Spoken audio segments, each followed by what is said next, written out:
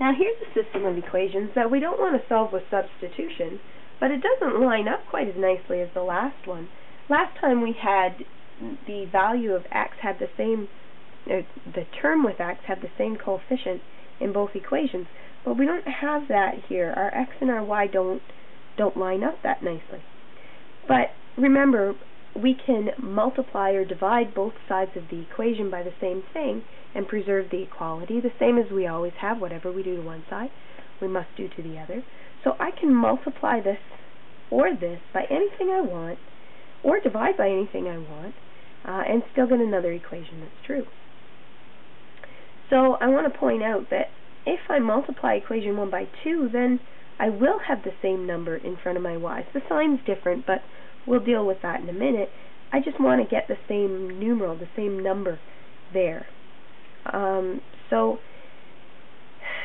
let's take equation number 1 and multiply it by 2. And when we take equation number 1 and multiply it by 2, I get 4x plus 10y equals negative 38. And I'm going to call this equation number 3. Now I'm just going to bring down my equation number 2, just so that I have them lined up nicely so we can look at them. And I haven't changed it, so I'm still going to call it equation number 2. Now, I have the same number in front of my y's in both equations. So I can either add or subtract to get rid of them. Since the signs are different, we're going to add to get rid of them. When the signs are the same, we subtract to get rid of them. So I'm going to add these two equations together, and when I add them together, this 10 and negative 10 are going to combine and go to 0, which is what I want. I want to eliminate a variable, and in this case I'm going to eliminate the y's. So I'm going to take equation number 3 and add equation number 2. 4x plus 3x is 7x. I already know my y's are going to cancel, so I'm not going to leave a space for them.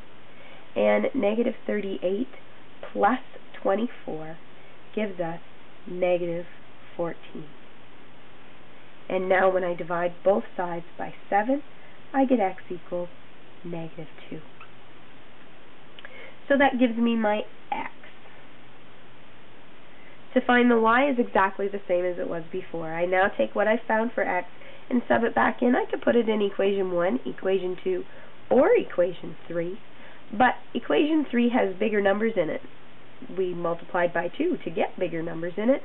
Probably not going to use equation 3 because I want to do as much math in my head as I possibly can.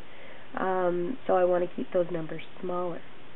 So I'm going to sub it back into one of these two equations. It really doesn't matter which. I'm going to go ahead and sub it into equation number 1.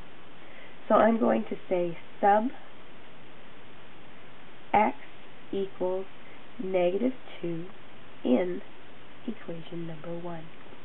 Now when I sub it into equation number 1, I'm going to get 2x, but I know x to be negative 2, so I'm going to put bracket negative 2, plus 5y equals negative 19.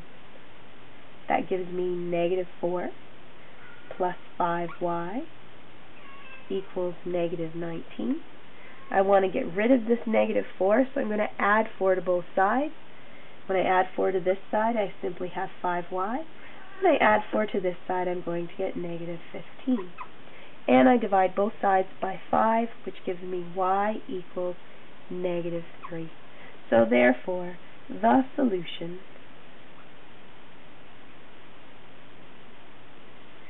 is negative 2, negative 3. If I were to graph these lines, they would cross at the point negative 2, negative 3. We're going to do one more example with a system of equations that we're going to solve by elimination. And now this is the case where we don't have the same coefficient in front of either of our two variables, and there is no one number that I can multiply by. I can't multiply 6 by a nice number to get 8. I can't multiply 5 by a nice number to get 7, and by nice number, I mean a whole number. So what we have to do is think that we're going to have to multiply both of these equations. So I want to find the lowest multiple of each of these things, and then I'll probably pick the smaller one, so to try and keep my numbers small. Both 8 and 6, the lowest common multiple is 24. 8 times 3 is 24, and 6 times 4 is 24. So the smallest number that both 8 and 6 go into is 24. So I could multiply each equation to get 24 in front of the x. Or the smallest number both 5 and 7 go into is 35. So I could multiply both equations and get a 35 in front of my y's. Usually I decide to stick with the one that's smaller, so I'm going to make the number in front of x say 24. So if I take a look at equation number 1, I need to multiply equation number 1 by 3 in order to get a 24 in front of the x, because 8 times 3 is 24. We don't care about the other numbers just yet. I just want to make my x's line up nice with that number in front of them. So I'm going to take equation number 1 and multiply it by 3. And when I do that, I get 24x plus 15y equals 36. And I'm going to call that equation number 3. Now, I want to get 24 in front of the x in this equation as well, because then once I have the same thing in front of the x, I can subtract or add and get rid of the x's altogether. So I'm going to multiply equation number 2 by 4, and I will have 24x minus 28y equals negative 136. And that I'm going to call equation number 4. Now, to get rid of the x's, they have the same sign in front of them, so to make them go away, I'm going to subtract. So I'm going to take my equation number 3 and subtract equation number 4. Now, it doesn't matter which order I subtract in. I could have taken equation number 4 and subtracted equation number 3.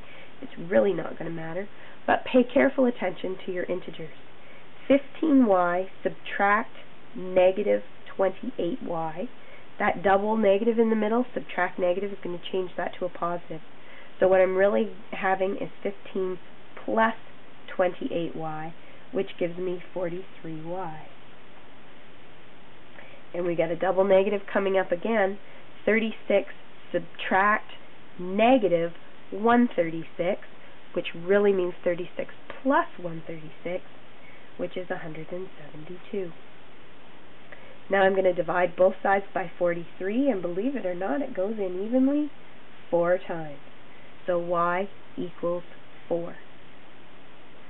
Now when it comes to finding my next, my value of x, I have a choice. I can sub it into 1, 2, 3, or 4 to find the value of x, but 3 and 4 I've multiplied to give big numbers, so I'm probably going to leave those alone. And most of the time I like to sub back in where I don't have negative numbers. There's a couple of negatives in here. I drop negatives all the time, make mistakes with negatives. So I'm going to sub it back into equation number 1. So I'm going to say sub y equals 4 in equation number 1. So I have 8x plus 5 times y, but I know y is 4, equals 12. And that's 8x plus 20 equals 12. I'm going to subtract 20 on both sides, which leaves me with 8x on this side, and 12 subtract 20 is negative 8. And divide both sides by 8 gives me x equals negative 1. So therefore, the solution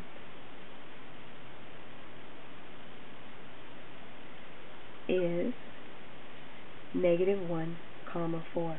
If I felt so inclined, I could graph these two functions, and they would cross at negative 1, 4.